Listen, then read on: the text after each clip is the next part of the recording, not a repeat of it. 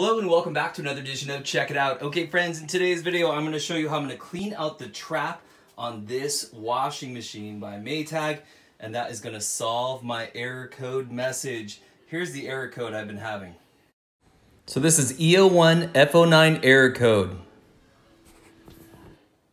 So that error code means that something's wrong with the draining system. So it could mean that either the trap that is, and it's kind of like a filter, I'll show you that in a second. It can mean that that is clogged up, and hopefully that's the problem, because we're just going to clean it up, take our gunk out of it, and then put it back together, and everything should work fine. Or it could mean that we need to replace the pump. So let's cross our fingers that that trap is nice and dirty. We'll clean it out and see if we can fix this thing.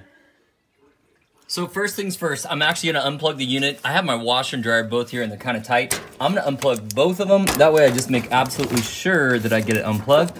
Also, I should be able to perform this keeping the cold and hot water supply intact. These are a little bit long on mine, so you may end up having to remove these, but for me, I'm gonna be able to get away with not having to do it. Of course, I'm gonna remove this drain right here and make sure there's gonna be water coming out. So make sure that when you get started here, have a couple buckets, a kind of shallow bowl, and a bunch of rags, towels, some stuff like that. All right, let's dive right in. To access the back drain, we're going to want to take this back panel off. So all of these are 1/4-inch bits. So 1, 2, 3. They'll work with a Phillips screwdriver too. I'm going to use a drill like this one right here with a 1/4-inch bit. Makes it so much faster and easier. Anyway, there's about a dozen of them that go all the way around. And then don't forget there's one right here in the middle. You got to get that one out as well.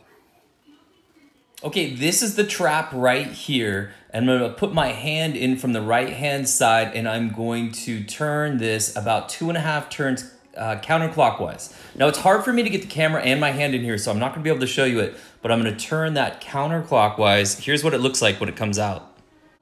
Now, as I'm turning that and unscrewing it, water is going to be coming out of there. So what I'm going to do is let some of the water out, and then I can plug that back up, right? Screw it back in, and then I can dump that water out of that bowl into a larger bucket, and I can keep doing that until there's no more water coming out. You might have a little bit of water, but if your machine is full of water and it wasn't draining at all, you might have to do this several times to get all the water out.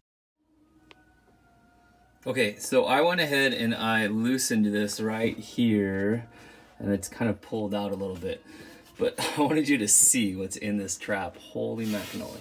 So I kind of started to pull it out and pushed it back in, and here we go. So this is the trap that is designed to catch, well, all this kind of stuff. Let's take a closer look. Oh my gross. Yes, this is gross. Yes, there's a lot in here. Yes, this is definitely clogging it up. But the good news is, and I'm so happy, this is the problem. So once I clean this up and get all this nonsense, look at that, there's water balloon pieces in here.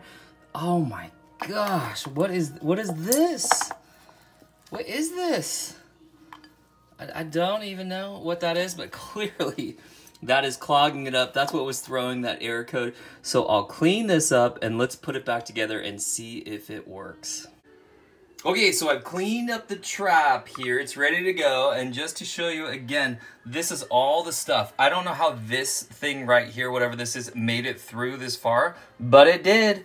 And here's some more nonsense water balloons, rubber bands. Just, I don't even know what else. It amazes me that it made it that far. The trap did what it was supposed to do. I'm so happy. I thought maybe this machine was broken, and I had to get a new one or a new pump or whatever.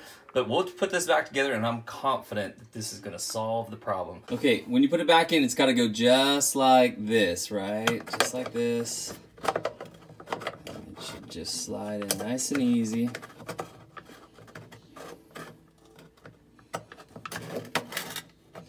Might take a little bit of fidgeting around with, and then we'll get this nice and tight.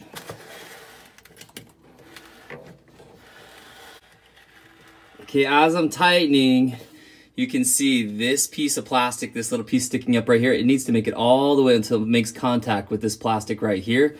So right up against it, see how these two came together to hit? So now I know it's as far as it goes. In other words, it's as tight as it goes. That way I won't have a leak.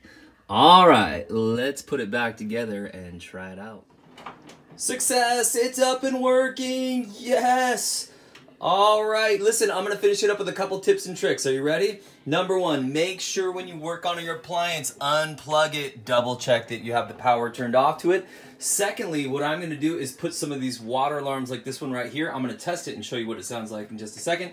I'm gonna get this little water alarm and I'm gonna put a couple of them and I'm gonna put them kind of underneath this. So if there's any way that there's a leak in here, I'll make sure that I'll know about it right away. You wanna test this thing out? Check it out. I got a bowl of water, we'll stick it in there real quick. Super loud. So these little prongs on the back, you see those little 4 prongs on each corner?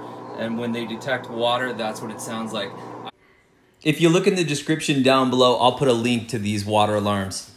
I have a whole bunch of these, by the way. All of my appliances that have water attached to them, from the refrigerator, washing machine, dishwasher, put them under there. Under the sinks, whether it's the kitchen sink, or the vanities in the bathrooms, even under this little sink right here. And I'll tell you, they have saved me a couple times, but they have saved me in such a big way. Hey friends, I hope you appreciated this video. If it helped you out, please give me a thumbs up, like, and subscribe. Bye for now.